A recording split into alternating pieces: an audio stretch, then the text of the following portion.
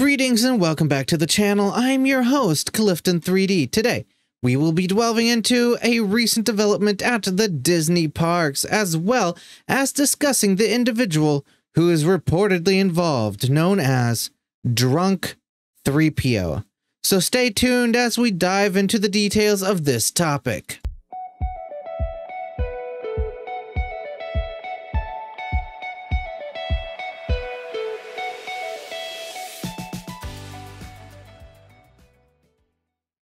Disney bans multiple live streamers, cops swarm Magic Kingdom. Of course, this comes to us from yesterday. It looks like live streaming may finally be banned at Walt Disney World. Over the past few years, the influx of vloggers and live streamers at Walt Disney World has significantly increased. Post the COVID-19 pandemic, we saw a creative renaissance when it comes to Disney content on YouTube, Instagram, TikTok, and more. Disney has even capitalized on social media and filming, including live streaming their own events, such as the 50th anniversary celebration. Lately, we have seen Disney alter the rules when it comes to filming on attractions. At Walt Disney World, we have seen Space Mountain and Thrawn Light Cycle Run at Magic Kingdom ban filming when it comes to a camera or phone that is not mounted to the guest or rider. Disneyland has also banned filming on Incredicoaster unless properly mounted, as well as Goofy's Sky School. Being recorded by other guests may upset some visitors, as some video footage may be more close-up and personal, or potentially could capture embarrassing information. And due to the nature of the internet, you could be immortalized in someone else's video and not even know it. What's up, Pooh? Oh my God, he fell. No! Oh, no! Okay, guys, I just want everyone to know that Pooh is fine. What's up, Winnie the Pooh? Didn't wave at me, but Tigger did. There you go. Pooh's fine, even though it didn't wave at me. Of course, this is often not the intent of the guests filming, but due to the crowded nature of the parks, it is nearly impossible to capture a shot without any guests in the background. However, the Tokyo Disney Resort recently updated its policy regarding filming, and changes could affect bloggers and vloggers. The use of commercial shooting, etc., and shooting equipment excluding hand-sized grip attachments is now completely prohibited. Although the phrasing is kind of vague, especially when it comes to the filming of YouTube or other content, some hope that it will at least cut down on the activity. It should be noted that many Disney fans rely on these videos, whether they are live streams or vlogs at the Disney parks, to get them through the Disney blues and to allow them to feel like they are still a part of the magic. These videos can help immerse fans who are not able to be at the parks at the moment and give them a feeling of being at Walt Disney World. The videos are also often informative and can help educate those coming on vacation. It also can allow guests to become more familiar with the parks, especially if they have never been there before. As we mentioned, many of these content creators want to film Disney and not the hordes of crowds around them. And many do their best to keep others out of their shoot so that they can be the focus of their video.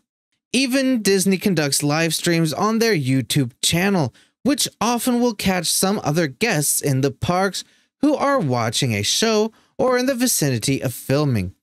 Only time will tell how this new ruling affects vlogging culture going forward, at least in Tokyo Disney. We recently saw a Disneyland YouTuber get a lifetime ban from Disneyland after attempting to sneak into the park and trying to stay overnight. When you are at Disney, of course, guests can enjoy all the attractions, watch the shows, meet their favorite characters, take photos in front of Cinderella Castle, and create the best memories. But while doing so, guests must remember that they are on private property and Disney has their own set of rules that guests must abide to. Another guest has received a lifetime ban after sneaking into Disneyland Resort and attempting to stay overnight in one of the bathrooms. YouTuber Pete Z has been growing his following as of late by sneaking into different locations. Recently, Pete decided he would try to sneak into Disneyland and film the whole thing. He used a safety vest and created a fake employee ID card. But in the end, he found a way to walk into a cast member entrance and walk directly into Disneyland Park. Of course, this was trespassing and is grounds for not only a lifetime ban, but also a potential arrest. Pete went as far as digging through trash and eating the remains of a churro to not spend any money that day. He attempted to stay overnight, but security found him in the bathroom. Pete waived what he said was a trespass notice at the end of the video. Activities like this are not at all allowed and can cause serious consequences. Now, a popular live streamer by the name of Neon was recently in Walt Disney World Resort and got banned at the Magic Kingdom. The streamer was told that filming with professional equipment was not allowed. The streamer refused to leave as he noted that there are tons of others filming in the park, which caused higher management, security, and cops to come and escort them off the property.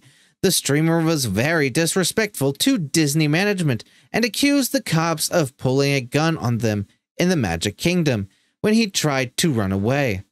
At this point, the cameras were not pointed at the cops, so there was no official proof. The trespass was live streamed entirely, and there were 100,000 people watching the viral video.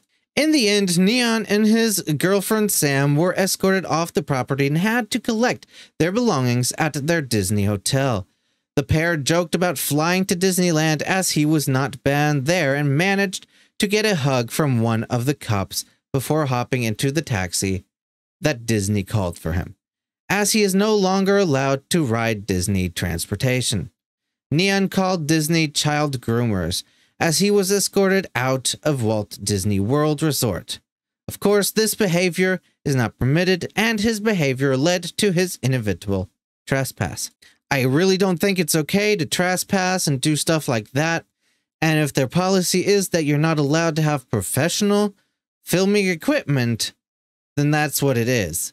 But he is right about one thing. Disney are child groomers. The more interesting thing here is that he was asked to bring his camera equipment back to his car and return to the parks. It seemed that initially the streamer did nothing but film the parks with his camera, which indicates that Disney is now moving to ban live streaming. It was not specified what equipment was being used, but it seemed that the gimbal and camera were being used, which is something that we often see in the parks. However, Disney is now restricting that equipment for some, according to the video above. It seems that Disney can use their rule which notes commercial filming is not allowed, nor are guests' activities and behaviors allowed to affect the experience of other guests to stop someone from filming. Disney also then trespassed another YouTube live streamer. Sneeko was trespassed, and according to Disney, there doesn't have to be a reason.